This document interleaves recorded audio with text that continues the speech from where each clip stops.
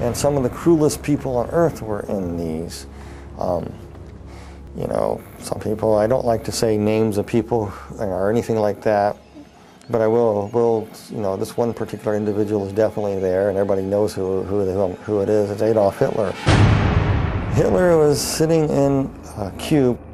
The cube was open, and it was just burning flames. He's just sitting there burning.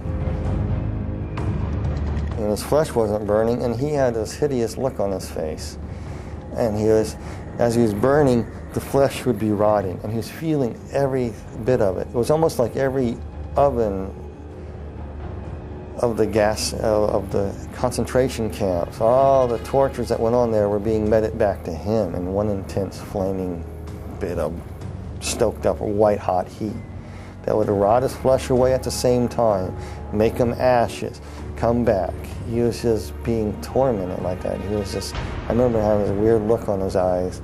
It was just angry, vicious anger.